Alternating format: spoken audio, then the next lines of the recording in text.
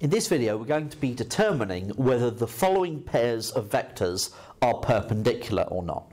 And we can do this very easily by just looking at the scalar product.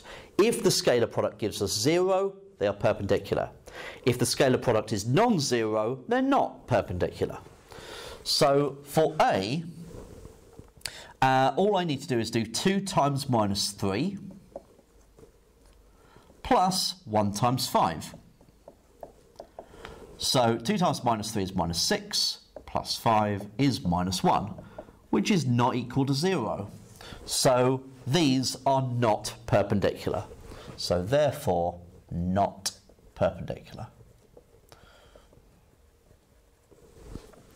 Okay, so that's A.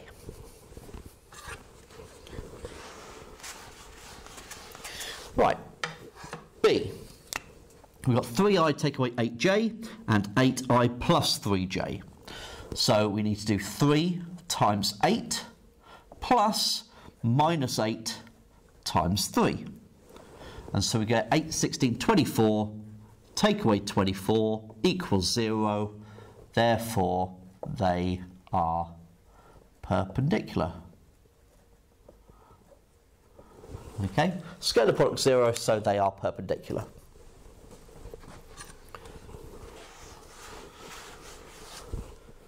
Okay, now we're going into 3D vectors. So for C, we've got 2 times 0 plus 0 times 5 plus 1 times 0 is equal to 0. Therefore, they are perpendicular. Okay, nice easy one, that one.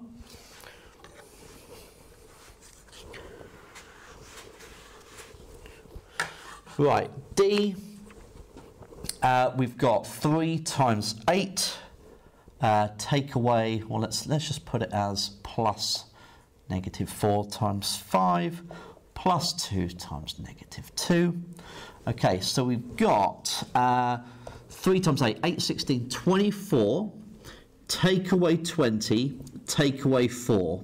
And of course that's going to be equal to 0, so therefore they are perpendicular. Okay, so that's D. And then finally, for E, we've got 8 times minus 10. We've got plus minus 3 times 2 plus minus 1 times minus 25.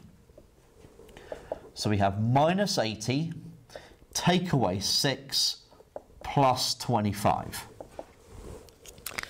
What have we got there? So minus 86 plus 25. So minus 61, which of course is not 0. Therefore, they are not perpendicular. Okay, so just finding the scalar product and determining whether it's 0 or non-zero is all we need to do here.